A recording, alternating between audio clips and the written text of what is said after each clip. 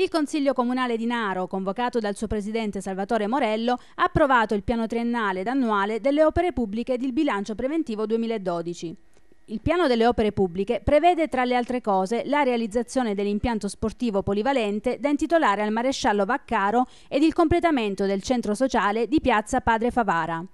Per quanto riguarda il bilancio preventivo 2012, esso ammonta a quasi 11 milioni di euro e le sue entrate tributarie corrispondono a poco più di 2 milioni di euro. Quest'ultime verranno alimentate con i tributi locali, le cui aliquote sono rimaste invariate, mentre quelle dell'IMU vengono applicate come per legge e quindi senza alcun aumento.